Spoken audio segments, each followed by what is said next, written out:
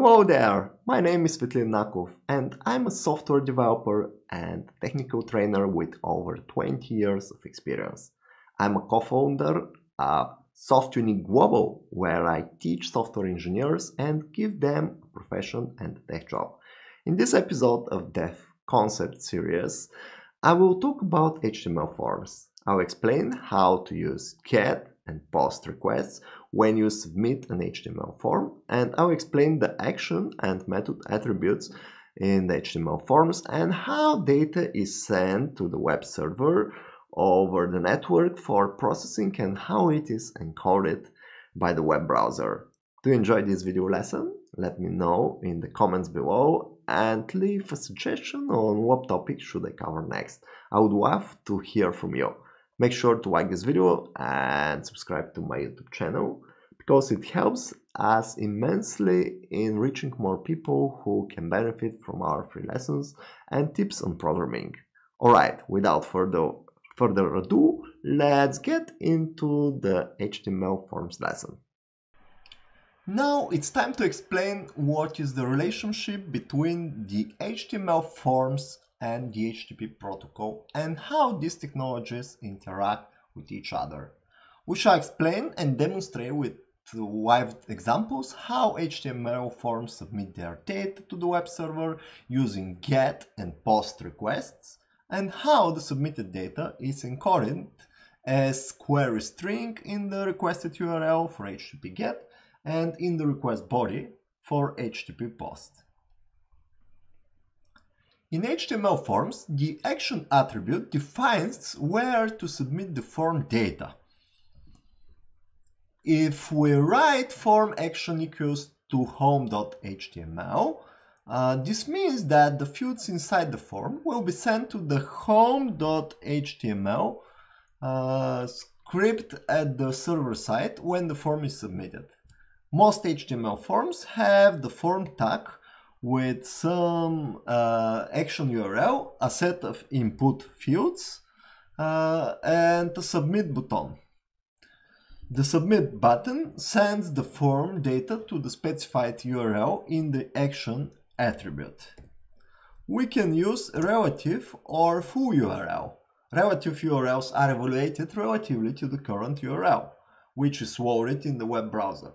We can use slashes and the dot notation to address the different folder or the parent folder or the virtual folder structure at the web server.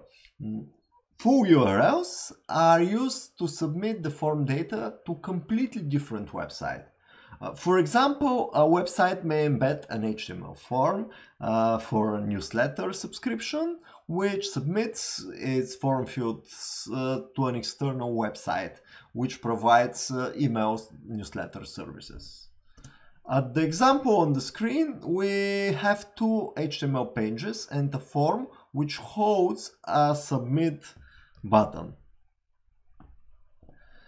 When the submit button, which has a title go to home page, is clicked, the data from the HTML form in the first page will be sent to the second page, home.html, and the browser will open the second page. In our example, we have no data fields, just the submit button. Let's see a live example how this works.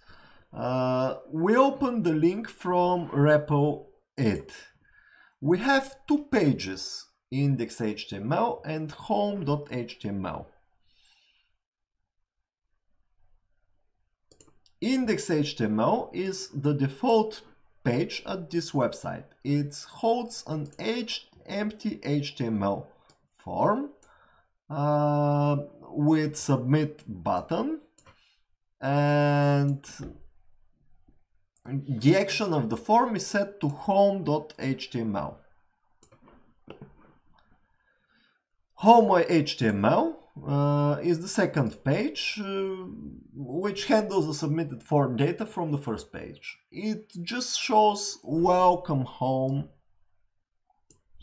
We click the run button to start the sample website. Then we open the website in a separate browser window by clicking the Open in New tab button.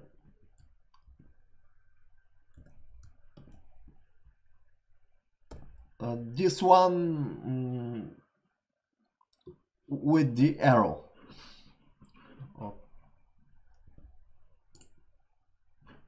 The index.html page is now displayed in the web browser. We click the Go to Home page button and the browser opens the home.html page by submitting the form data from the HTML form, which is empty. And that's all for this example. Now let's review another example in which we have a form with a field. Forms can specify the HTTP method for sending the form data. It can be GET or POST. GET sends the form data as query string in the URL, and POST sends the form data in the HTTP request body. We shall see the difference in a few moments through live examples. The first example consists of the HTML form shown at the screen. It has the method equals get attribute, which this is a simple web form which has a text input field named name and a submit button. The form submits its data to the same page from which the form is loaded because there is no action attribute. If we run the above example and we enter Peter in the field, the form will send its data in the URL with a query string.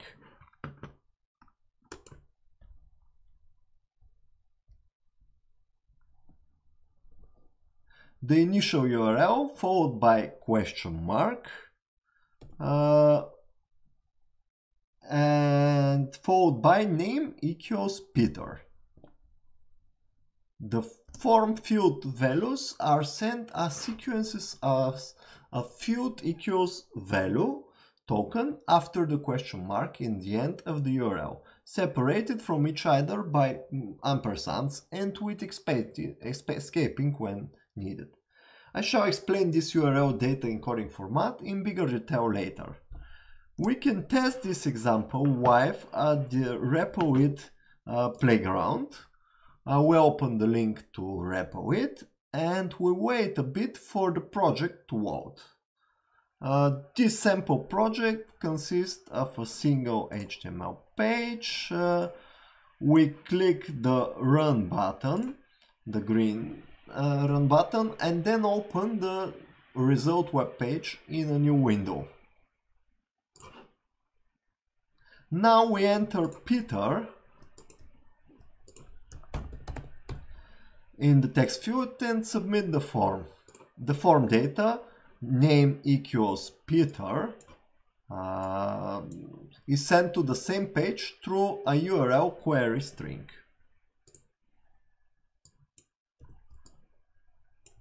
Now I enter Svetlin space Nakov and submit the form. The form data is encoded as question mark name equals to Svetlin plus Nakov. The space is escaped as plus. If we enter more unusual string like A plus B equals C, it will be encoded as question mark name equals A%2B, B%3DC. As we can see, special characters are encoded or escaped using a percentage plus their hex code. The space is an exception and may be encoded also as plus. The next example consists of this HTML form on the screen. It is the same form from the previous example, but now it uses method equals post. It's a simple form with a text field named name and a submit button. The form submits its data to the same page without specifying the action attribute. If we run the form, fill the name Peter in the text field and submit the form, it will send the following HTTP request. Post the page relative URL space http/1.1. Some headers like the content type and which says URL encoded form data and the host name, and the HTTP request body holds the submitted form data, which is URL encoded as name equals Peter. Let's see the wife example at RepoIt. First, wait for the project to load fully, and we run the example, and we open it in a separate window. We enter Peter and we submit the form. Nothing changes in the URL. This is because the form is submitted by HTTP post, not by HTTP get. Post preserves the target URL unchanged and sends the form data in the request body. In contrast, get encodes the form data in the URL as query string. This is the difference between get and post. Remember this difference. You may be asked to explain it at your first job interview. Now let's inspect the HTTP request sent by forms using method post. We open Chrome Network Monitoring Tool by clicking F12. And we choose the network tab. We enter sotvinakov in the form and we submit it. We can see the HTTP request used for the form submission in the network inspector. We click on it. We can see in the headers tab the requested URL, this one, and the request method is post. The form data is shown at the end. Click here, view source. The form data is URL encoded as name plus equals Svetlin plus Nakov. Now let's see an example holding two form fields. We have an HTML form using method post with two input fields named name and age and the submit button. If we run the form and enter Mariah Smith in the name and field and 19 in the age field, the form submission will create the following HTTP request. Post space /index.html space http/1.1. Some request headers follow at the next few lines, then an empty line. and the request body, which holds the submitted data. Note how the form data is encoded. Name equals Mariah plus Smith ampersand age equals 19. This is the standard URL encoding used to encode the HTML form fields and URLs. This encoding can be used for text and other text data, but it does not support file upload fields. We can overcome this limitation by switching to multi-part encoding, and we shall learn about file uploading later. We can demonstrate this code live at repo.it. Wait a bit for the example to load. We open and run the example. We show the browser's network inspector. Now we type Mariah Smith and age 19 and we submit the form. The HTTP request can be expected in the network inspector. We can view the form data in the request and how it encodes the form fields.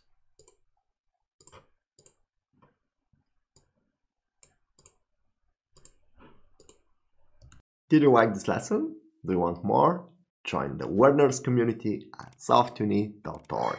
Also subscribe to my YouTube channel to get more free video tutorials on coding, dev concepts, and software development. Get access to more free dev lessons and learning resources for developers, and get free help from mentors and meet other learners. And all this is free. Yes, it's free, so join now at softuni.org. Also check out my other videos from the Dev Concept series, where I explain and demonstrate many concepts and technologies from the software development profession. And type in the comments below if you like some topic and you want me to record a video for it. Goodbye, see you in my next video.